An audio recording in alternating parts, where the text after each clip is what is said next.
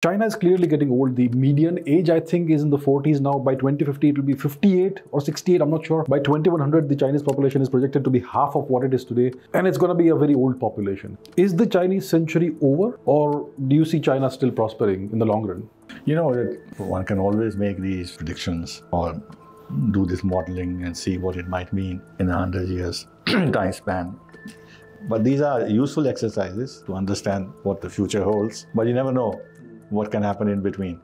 If you look at the past, less in 1990s, and today, the state of global society, no one could have imagined the kind of things that are happening today, which are, look at this artificial intelligence, chat GPT and stuff like that, how it's going to, turn upside down the whole functioning of societies. People like Kissinger and others, even Elon Musk, are warning against the grave dangers to society.